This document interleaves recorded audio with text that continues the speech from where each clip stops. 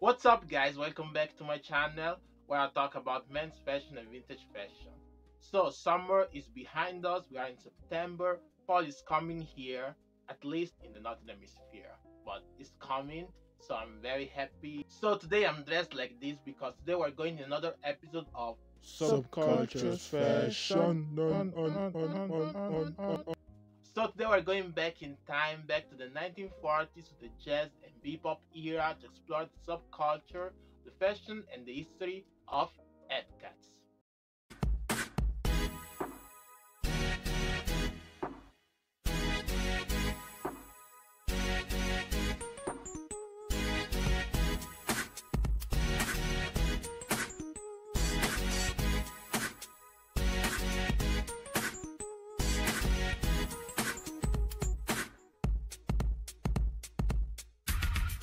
The Hepcats or Hipsters are a subculture from the 1940s that is characterized from jump blues, jazz, bebop musicians, and fans that started in the black community.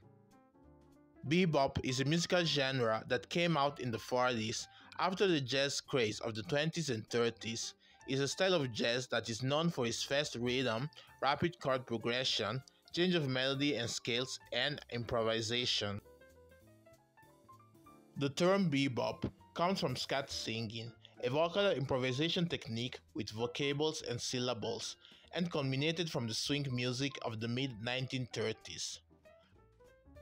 The term Hepcat was coined in 1939 as a guy who knows all the answers and understands jive by Cab Calloway, while the term hipster came around in the 1940s. The Hepcat subculture followed the jazz musician lifestyle, like being chill, using slangs, dressed to impress, being sarcastic and humorous, playboys, and the use of MJ and more. So bebop became a symbol of rebellion against the big jazz bands and the mainstream music at the time. The Hepcat subculture rapidly expanded after the Second World War, with acts like Dizzy Gillespie, Thelonious Monk, Fats Navarro, Charlie Parker, Clifford Brown, and more. The dude suit was pretty popular in the Hepcat subculture and is a suit that has a long blazer with white lapels and white padded shoulders, with high-waisted trousers that are tight and cuffed and wide. Their style is defined by baggy blazers, white pants, bright colors, patterned or colorful trousers, chains, striped suits, fedora or pork pie hats, berets, suspenders, and sunnies. With the rise of swing, the word "ep" is used in square culture, and then in the 1940s, the word "hip" is used by jazz musicians that will replace "epcat" to "hipster." The hipsters were middle-class European American men that wanted to emulate the style and manners of the African American jazz fans. Acts like Bing Crosby, Frank Sinatra, Dean Martin, Benny Goodman, and more helped to spread jazz and bebop to the white audience during the 1930s and 1940s. White youth starts to hang out in black communities to enjoy the music and dancing. By the end of the 1940s, swing was out, and hipsters gravitated towards bebop and hot jazz. Bebop was the main way for the white youth to dive into African American culture and recognized that was a rebellious music genre at the time. Like Bud Freeman, jazz musicians from the Austin High School gang that said, "It was not just the music that moved me, but the whole picture of oppressed people who appeared to be much happier than we whites who had everything." So America was divided between hip and squares. Hip were the jazz fans that wanted to be different from the mainstream and be cool, while squares were the ones that were out of date that didn't appreciate jazz. The language was also another important aspect of the Hepcat subculture. For example, the jive talk words like "out of this world," "gone," or "solid" were positive, while words like "a drag," "nowhere," "beat" are negative expressions. In the 1950s, Hepcat subculture became mainstream, in part as jazz was fading, But another subculture came in called the beatniks that were rising. So before doing this video, I've never heard about Hepcats, but let me be clear. I've heard about the name Hepcats, but I didn't know about subculture and the fashion and the music behind it, especially because I'm not very familiar with jazz and especially bebop. So I heard about some tracks with Dizzy Gillespie, and I must say it was a chill time. Like the music is banging, I must say. Like I really love the chill vibe of the bebop tracks, and especially Dizzy Gillespie. That man had talent. And another thing I forgot to mention are zoot suit guys, because I want a zoot suit so badly after seeing these images on Google and Pinterest. Like I want one immediately.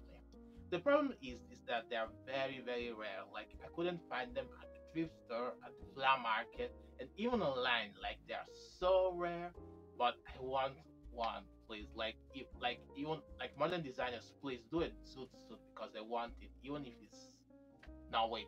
If it's too expensive, I will not get it. But if it's affordable and good quality, I want one, please, because those zoot suits are fire. They are on point. I really dig them. Yeah, yeah, I need one. So now that we know the history and the style of this subculture, I'm going to show you two outfits that were inspired from the Epcat subculture. For this first Epcat inspired look, I was inspired from Dizzy Gillespie and Thelonious Monk because they're always wearing their beret with those round sunglasses that I really dig. And I took this beret in Amsterdam in 2020. I thrifted it at the Kilo store. Then I'm wearing my round sunglasses that I took at Tiger with my thrifted checkered suit, my thrifted tie, a button up, some thrifted trousers, and my derby shoes. So I wanted to stick to earth tones to match the suit and the beret and the tie with the trousers, so all keeping it on the brown shade, red shade. And yeah, this is my first look.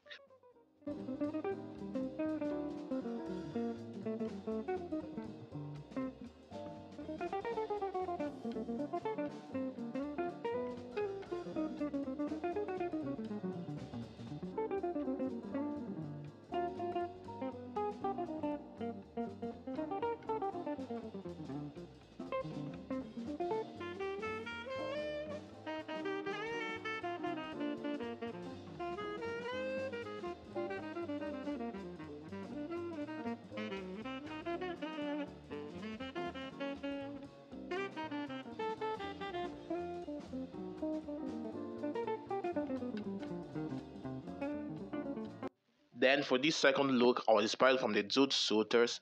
I think this blazer is the most similar blazer that I had to a Zoot suit because Zoot suits are impossible to find, guys. Like impossible. So I think this it matches like the Zoot suit vibe. And I'm wearing my striped Zoot suit with my fedora hat from H&M, my sunglasses that I thrifted it, my thrifted tie with the neckerchief, and I'm wearing also my black trousers with my H&M loafers, and I kept it all black with that splash of purple on the tie and a splash of red on the neckerchief, and I think the look came out pretty good, I must say.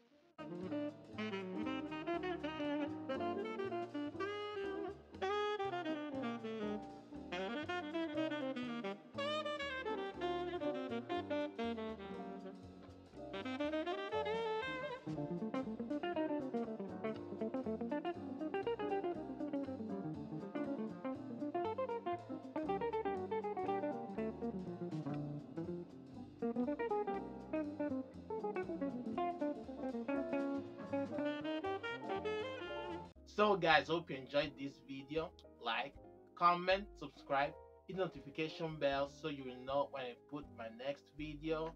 And yeah, I had a good time. Stay chill, and I will see y'all on the next one. Show you two outfits where I was inspired from different. Wait a second. Of course.